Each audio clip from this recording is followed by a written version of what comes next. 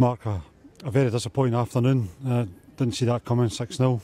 No, I think that we started the game. We had the best chance, before they scored from the corner kick. We didn't take it, but it was kind of a little bit symptomatic the way we were. I felt as if we were, 20% down in what we've been of late as a team and as individuals. The guys that have been winning these games, weren't at it today. As a group, therefore, we suffered. I think we were slightly undermined by the changes that we were forced to make. But that's not an excuse, because I think that a greater problem that was just the fact that we were all not quite on our game. So very disappointing. I thought, to a degree, I thought 6 was hard on us, but these things happen. At 3-0, we've got a great chance. I thought West had scored actually. At half time, I'm standing here just before half time watching it, and I'm thinking, if we can nick one before half time, we're still in this, because I know we've got so much more, and that goal might have given us that confidence. And even at 3-0, had we nicked that goal there, it might have given us a belief to go and maybe get another one and get back into the game. So there were aspects of it that of nearliness, as it were, but generally speaking, we were beaten today by a far better team, a team more on their mettle, more at it, and everything that I expected of them today. It's just that we weren't everything I expected of us. You mentioned the 2 enforced changes. You mentioned 20% down. Is that a reason at all, or is that just a byproduct of where we were this afternoon? I think that's not the reason we lost 6-0. I think that it's something that didn't maybe help us. But I think certainly that, the fact that, Marvin and Moulty and Scotty and the boys that have been so on their mettle, weren't, as effective today. It's got nothing to do with the fact that, we've lost 2 midfield players. So, we had a general malaise about us that was everyone, and that was disappointing. But it's also something we can get over.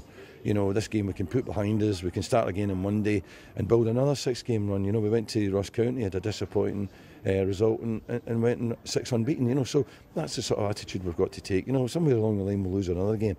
We've just got to make sure that it's not next week.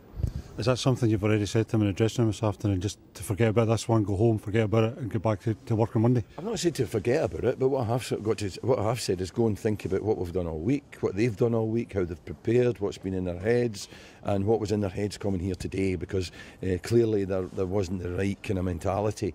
So I'm not quite sure what's happened in between last week and this week. So we've got to get to the bottom of that, and we'll do that about talking about it and looking at it, but working on the training ground. And in addition, I think we've showed today, I know Laz will be back next week, but we've showed that we're a little bit short in numbers, particularly in the middle of the park. So we need to address that. Do you think there may be something the talk during the week was about robust Hearts play, difficult place to come? That's maybe getting their heads a bit this afternoon. No, I don't think so. We were playing a wee bit of mind games as well. We've been like that. That's the way we've played. That's what we've done to other teams. And Hearts are as good as anybody at the moment. But Hearts play football as well. They've got a lot of skill out there. They've got a lot of joined up football going on as well, and they make good decisions when it needs to be simple. They're doing it simple. When they can mix it up a bit, they do it. The strikers hold it up.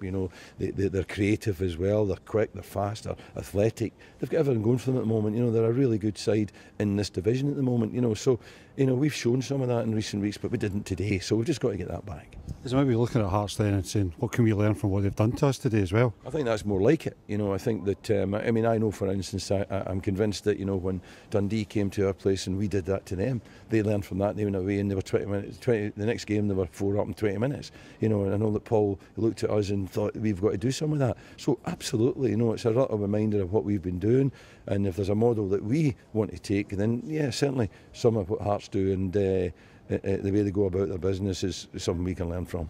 Obviously losing Liam Grimshaw was a bit of a disappointment, because you were quite keen and thought you actually had him in the bag, I guess, and leaves us, as you said, short in midfield. Do you think he'll be in before the Ross County game next week? I've no idea. How can I answer that? I think that Laz should be back, which is helpful, because last week, albeit it was against Cove, and they're a Highland League team, they're not Hearts.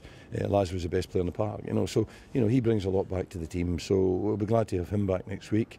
Beyond that, we'll have to see what else we can do to maybe help these lads, because I think they deserve it. I think they've done brilliantly till now. It's a disappointing day, but there'll be other disappointing days in the season, but there'll be a hell of a lot more encouraging and pleasing days. No, it was obviously your 900th game as a manager. Probably one you won't look back on with and celebrate at any time. Well, you know, I can't remember what my 800th was or my 706, but I think in the future when people say, what was your 900th, I will remember it, that's for sure. Hopefully 901st season is back in winning form next week. Thanks, Mark.